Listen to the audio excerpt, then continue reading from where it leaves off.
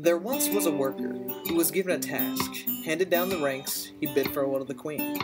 So off he went, busily buzzing, stopping at bright towers, collecting gold along the way. It had not been his first, most definitely not his last. He'd gone further than this, wandering in foreign lands. He did not have to think hard to find the way back, until that fateful day when his system was attacked. He was not aware of what had happened, for he flew back fine. Cheers when he arrived.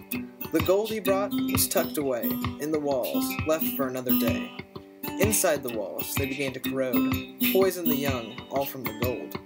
When more bees came of age to go on their own journey, more went off and less came back.